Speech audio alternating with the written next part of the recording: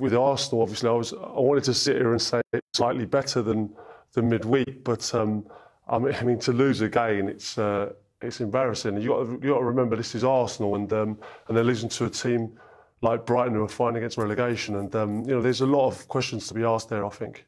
Well, it's far too early for us to sit here and assess the tenure of Mikel Arteta, because he's been there for 6 months. 3 of them have been during a shutdown, and it's not his own team. You know, he brought in a couple of loanees in January, but I do think the general forward momentum of Arsenal as a football club is something that we can talk about, and how worried you both are about that.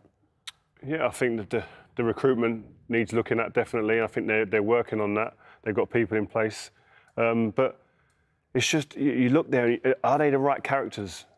Is that a team that you see that when they're in their trenches, you'd want to be amongst that lot to go and fight for a result? You need a result. You need to get.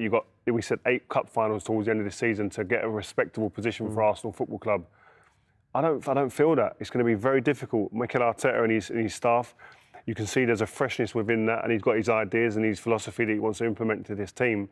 But I think we need to give him time to actually go and get into the transfer market and get some players who he would see as would mirror his philosophy and be able to, in terms of not just the way he wants to play, but also as personalities as well and characters. You need characters in these type of situations. You want to galvanise a football club. It's not just about football ability sometimes. All them players on that team in the Arsenal squad have got a good, if not above level of quality as football player in terms of passing the ball, technical ability.